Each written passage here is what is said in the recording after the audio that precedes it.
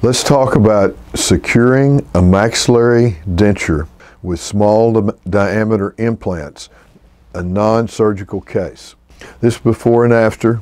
And this nice lady that had a denture she was unhappy with, and she also had trouble keeping it in. Remember, what is it about dentures that people don't like? Well, a lot of times dentures are made with these cheap teeth that look like plastic teeth, and they hate the way they look. The other thing that people don't like, obviously, is they're always afraid they're going to come out or move if they laugh, if they're talking, if they sneeze, and that can really affect the confidence of the patient. So I see a total transformation in patients following implant placement, and primarily we use small diameter implants to secure their denture. The lower denture is awful without implants 99% of the time. I personally will not fabricate a lower denture for a patient if they don't have some type of implant, either small diameter or root form. Why? I don't want to mess with it.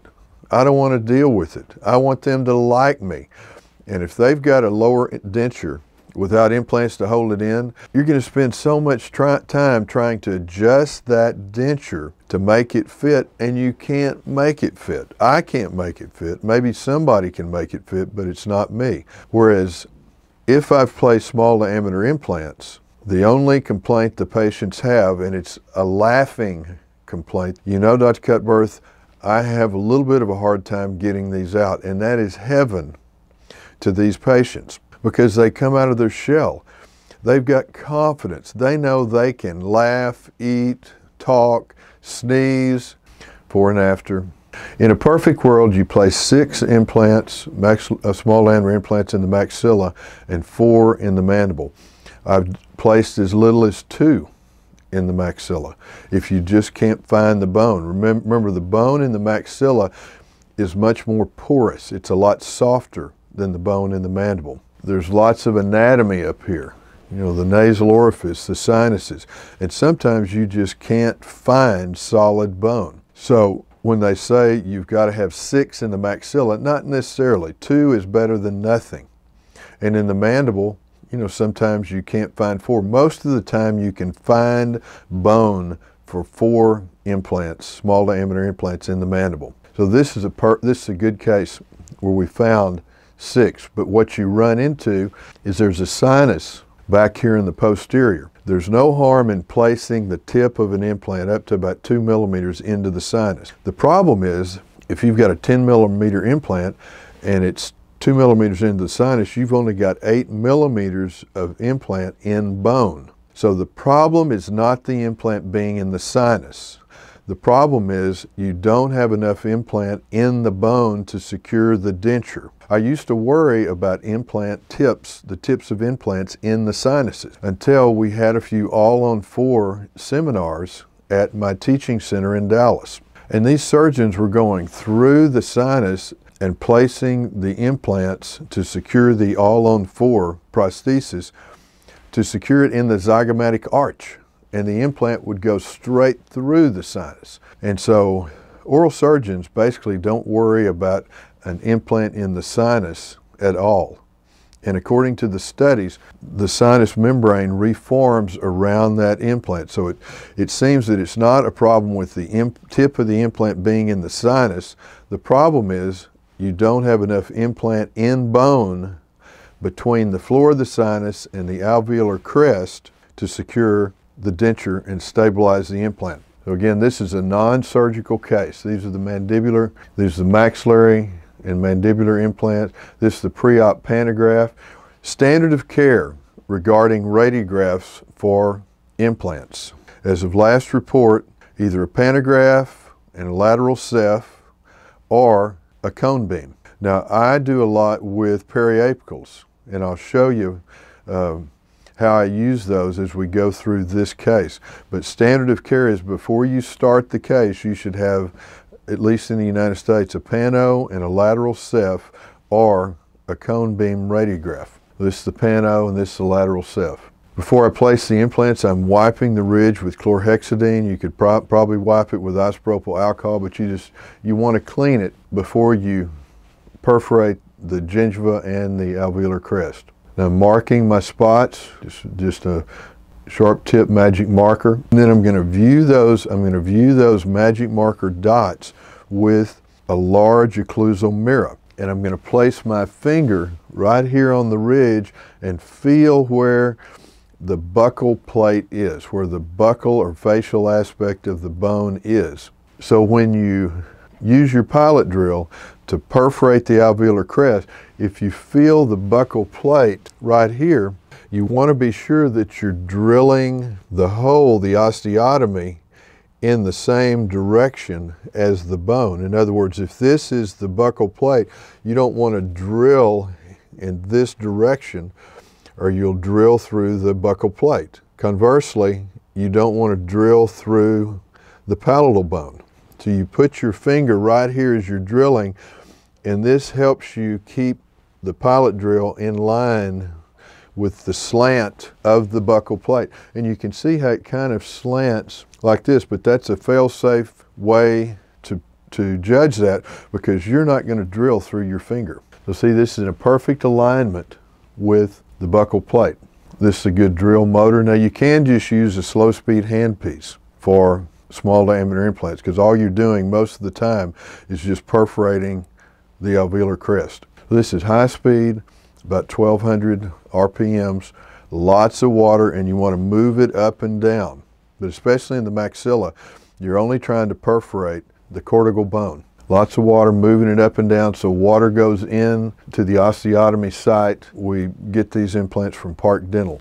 Now Park Dental only has 2.9 and 2.0 small diameter implants. Now this happens to be a 3M implant. You can't get these anymore, and this is a 2.9. A 2.5 diameter implant is fine though. It works very, very well.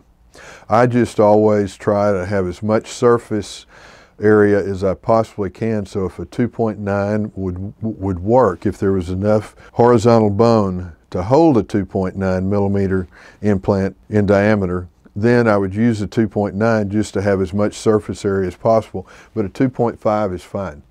Now notice I'm screwing the implant in along the plane of the buccal plate. You don't want to screw it out this way, and you don't want to screw it through the palatal bone. So that's a perfect angle. And check it with this large occlusal mirror. See, I've got plenty of bone over here on the palate, and put your fingers like this and feel the bone. Feel the bone. And I screw it in till I can't screw it in anymore with the finger wrench. With this wrench, I can't go any further. And at that point, you're going to switch to either a ratchet wrench or the winged wrench. Now, a lot of times you don't have enough room vertically to place the winged wrench, and so you have to go with the ratchet wrench. You don't want to go too fast because you don't want to burn the bone. You don't want to screw it in too fast, so go slowly and just quarter turns. 1001, 1002, 1003. This is the slowest part of the procedure, screwing in the implants, but don't go too fast, or according to the people that study these things, you could burn the bone. So ideally you'd like all the threads to be under the bone, and you'd like this plate or the shelf to be just barely subgingival. You can see it right there, and I'm going to screw it just a little bit more. Now, I know that the implant has a high probability of success if I can't screw it in any further with this finger wrench. There's, I can still advance it with the winged or the T-wrench and the ratchet wrench, but when I go back and check it with this finger wrench, I can't advance it anymore. If I can, and it's to depth, take it out and try another spot. It's not going to integrate. See, so this is a good, you don't want to go into the incisive foramen. So be sure you stay lateral to the incisive foramen, which is just posterior to this gingival landmark. I want to put one on each side of this gingival tissue, about 1 millimeter from it. Okay, here comes number 2, and again I put my finger right here to mark the buccal plate. This implant does not need to be parallel to this one. There can be a 30% divergence of all these implants with small diameter implants. Now if you're using root form implants, they've got to be pretty parallel. But because of the O-rings and the housings with small diameter implants, this one can be 30 degrees.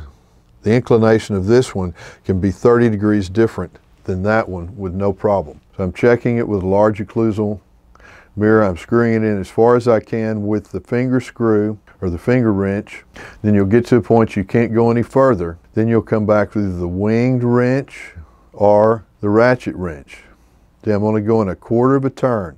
And you want to take this off periodically and look with your large occlusal mirror and be sure that the inclination of this new small diameter implant is about the same as the inclination of the other small diameter implants that have been placed. Don't just screw it all the way in, or you may be off. The inclination may be off too much. About every 30 turns, I'll take a look and be sure that it's on the right line.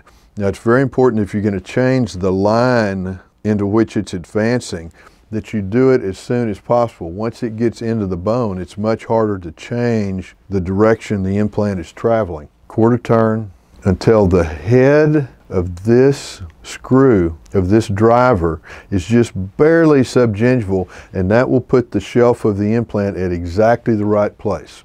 And I can't screw it in any further with my finger wrench or my finger driver. So that's just perfect, about 1 millimeter from this papilla. See, and this is the direction we want to go. You want to perforate the cortical plate, or that point the pilot drill will drop just a little bit.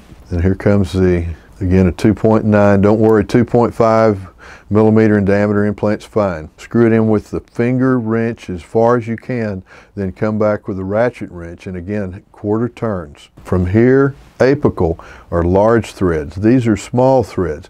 Now these small threads can be either in the bone or in the soft tissue. And we've got a collared and a non-collared implant. The collared has got a longer neck on it between the threads and the ball. The non-collared, which is mainly used in the mandible because the gingival tissue is not so thick, has less length between the threads and the ball.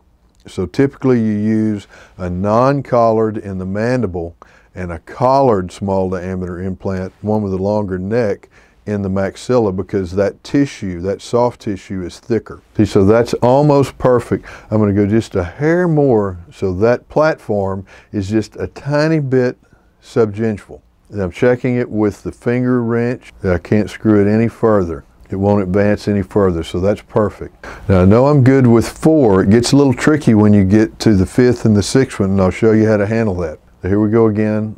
So typically we use 2.4, 2.5 or 2.9 millimeter in diameter small diameter implants in the maxilla. We use 1.8 or 2.0 in the mandible most of the time if you're placing implants into a ridge that has healed following tooth extraction. Now on the other hand, if you're extracting the teeth and placing the implants at the same time, you may use a wider implant in the mandible. So finger driver, as far as you can go. Now how far are these apart? About 7 millimeters, because you want to be sure you've got room for the housing. So from the tip of this one to the tip of this one should be about 7 millimeters, and that gives room for the housings to fit on the individual implants and have enough room to seat. Then I'm just checking the alignment with that large occlusal mirror to be sure that the direction of this implant is generally in the direction of these others. It doesn't have to be perfect. Remember, each implant can be off 30 degrees, and that's just fine. The housings with the O-rings give you that latitude. Checking it again. This looks good. I want the platform to be just slightly subgingival. Slightly, what does that mean? About 1/2 millimeter. About 1/2 millimeter. Checking it with the finger wrench. I can't screw it in any further. Checking them all. Can't screw any of them in. That looks good. That looks good. That's very good direction and placement. You can see here's the buccal plate. Now ideally you want at least 1 millimeter of bone all the way around the implant. So you don't want to put this implant right here, because there's not going to be 1 millimeter of bone, and when the patient moves their mandible into eccentric function, grinding their teeth, there's not enough bone to support it. So you'd like at least 1 millimeter of bone all the way around these implants. I'm seeing if I've got enough room to place a 5th and 6th implant. So as you can see, this is the left side, and I'm measuring from here to the sinus. I'd like to place that implant right there. And so this is just my measuring app on my computer. And so from here to here, let's say I'm actually measuring from here, about 5.93, but I've got enough room right here to place an implant.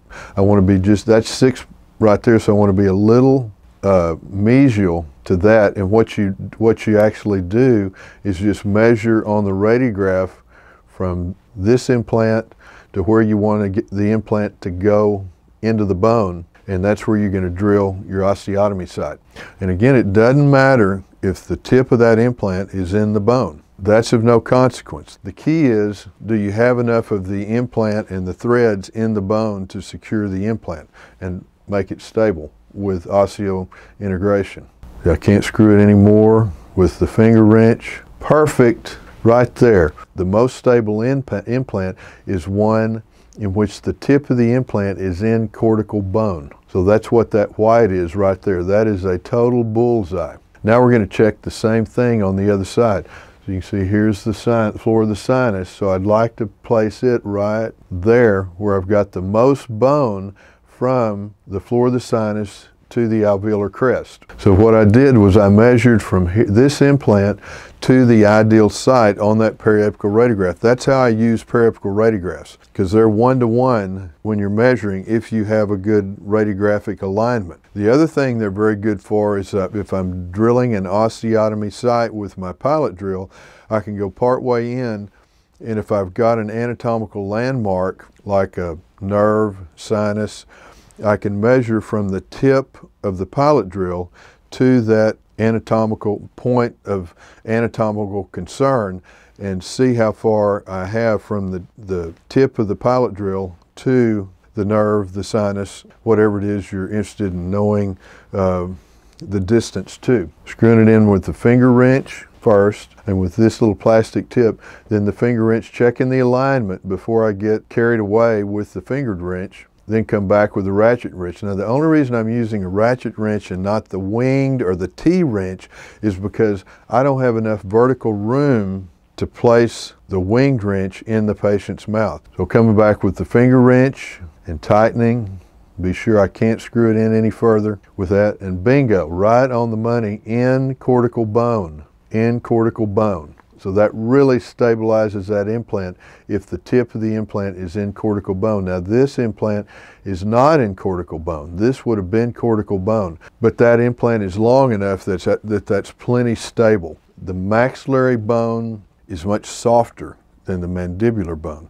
So you've got to have more surface area of implant in the bone to stabilize the implant in the maxilla than the mandible. That's why we can go with a 1.8 or a 2.0 millimeter diameter implant in the mandible, because the bone is so hard, it doesn't take as much surface area to stabilize that implant.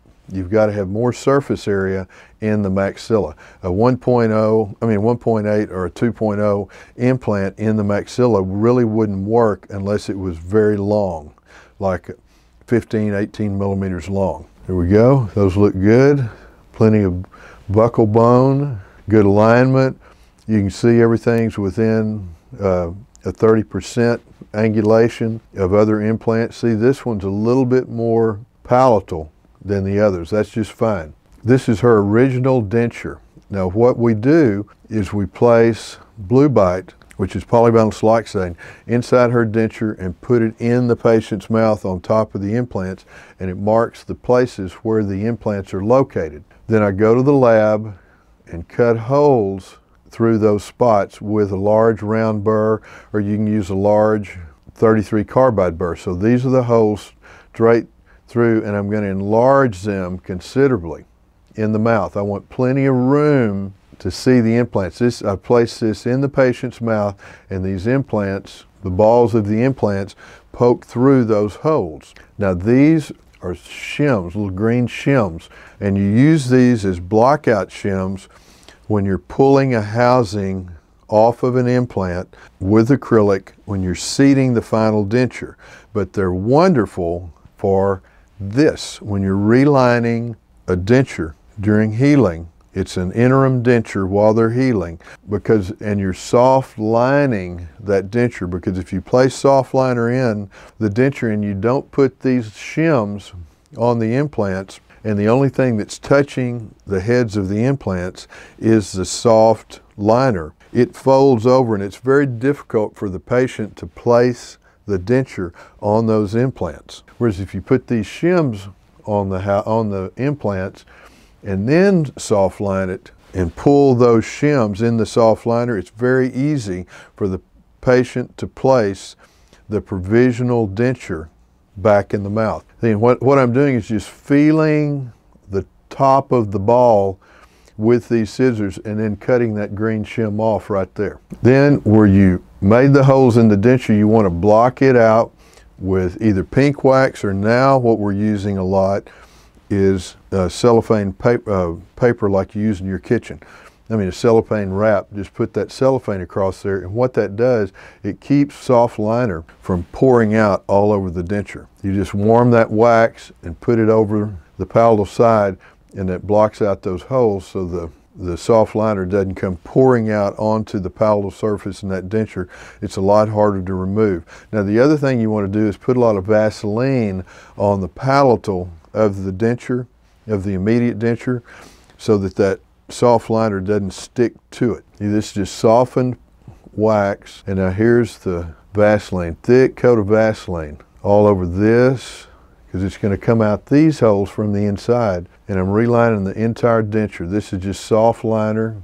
Any of it's okay. Push that to place slowly, and see, we pulled these shims in the soft liner, and this is going to make it very easy for the patient to locate the balls of those implants when they're seating this immediate or transitional denture. So there are the implants in place. Perfect. See, this is engaged in cortical bone, cortical bone, cortical bone, cortical bone. This one's not, and this one's not. But those are fine because they're probably 15 millimeters long. This is before and after lower, before and after upper. So in this video, we're not teaching you how to fabricate the denture.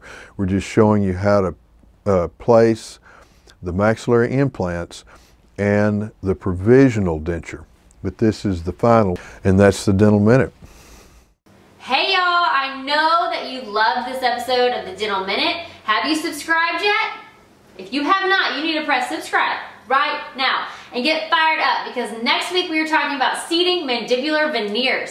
It's going to be so informative. You're going to love it. We'll see you next week.